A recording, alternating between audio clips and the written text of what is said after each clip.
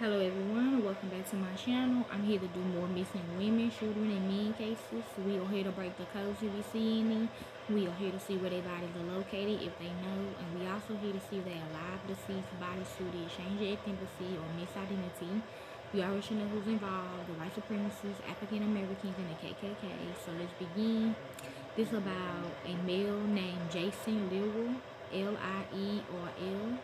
He been missing since January the 25th, 2022 from Madison County, Benton County, Arkansas. This is how he looks. Okay. Here's some more pictures of him. It's a tattoo he has on his right bicep and a tattoo on his right forearm. Cross 111 prayers.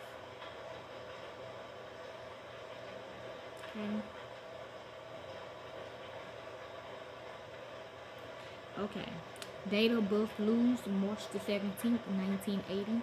Place of birth, Cincinnati, Ohio. Hair color brown, eye color blue. Height 5'6", weight 160 pounds. Sex male, race white, nationality American. Scars and marks. Lierl has a tattoo of the world's cross. January 11, 2012, 111 on his right forearm and a tattoo of an iron cross on the side of his right bicep. The reward. The FBI is offering a reward of up to $30,000 for information leading to the location and recovery of Jason Lierl. Details. The FBI in Arkansas is seeking information regarding the disappearance of Jason Lierl, last seen between the area of Caps Ranches Road in Benton County, Arkansas, and County Road 1101 in Madison County, Arkansas, around January the 25th, 2022. After Lierl's disappearance, some of his belongings were recovered by law enforcement in the following locations: Fabiette, Arkansas; Benton County, Arkansas; Madison County, Arkansas; Eagle Rock, Missouri. Submit a tip.